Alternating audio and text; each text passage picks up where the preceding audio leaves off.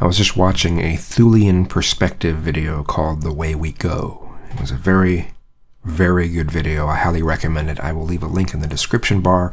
Regardless of what his views are on some things, there are other areas that he talks about that he's just spot on. And what it reminded me of, though, for me, is when he talked about video games for a moment, he says that they're included in this way that things are kind of being dumbed down, the dumbing down of society. Video games, I've mentioned this before, the way I play video games is to sort of go against, usually it's going against the narrative the video game wants you to follow. The game wants you to go through this motion, this motion, this motion, give you a prize when you get to the end. Oh, you're doing such a good job. That's what I think of most video games. You know, there are some that there's the few that aren't that way. But most of the time, they want you to go through these motions, and if you go through it the right way, you get some sort of reward in the end. You know, that's just the way that the games go. And usually it's, go head from this point to this point, run into this enemy, this enemy, this enemy. Have to use the standard tactics you find in most of the games. It's the same. Follow these steps. Do this the way the game was designed for you to do it, and congratulations, you get a prize.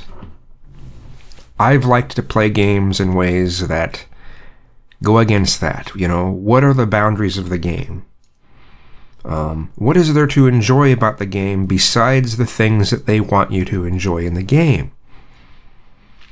And so, like, if I'm doing it, for example, of really old games, right? It's like playing arcade games on an arcade machine emulator, MAME, right?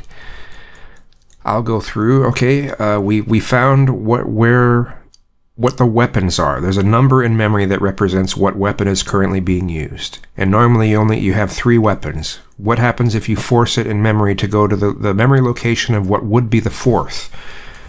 And sometimes they would have actually programmed something, but it never was a fully fleshed weapon of sorts. So you can see the results of the weapon, but you may not actually see the weapon. Or what it is most of the time, it just crashes. But it's fun to find out, right? And if from this point to this point is the space of the level, what happens if you make your character go past this point? That sort of thing. If there's something that has time, if there's something that counts how fast time moves and it affects the movements of everything in the game, what happens if you reverse time? Is there a way to reverse time?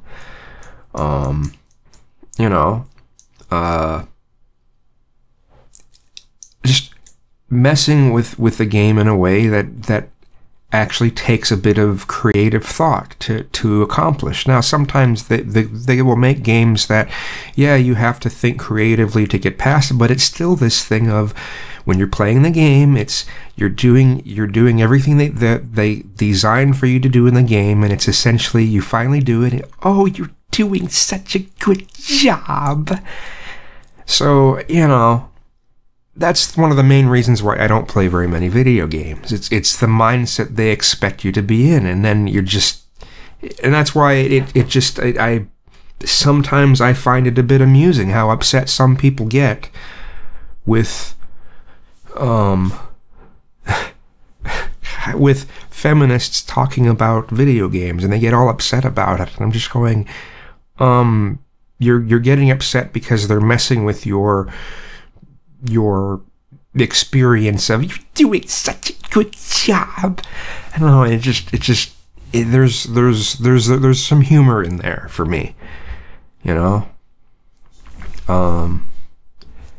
If this was people being against game designers making it so you can't tinker or mod the games, yeah, that's something to be upset over. That's because tinkering and modding, that requires a bit more creative thinking to some degree, you know? You're doing something different than what the game designers originally intended, you know? I don't know. I guess I'm rambling, but nevertheless, watch that Thulean Perspective video. I think it's really good. Banana Fungus.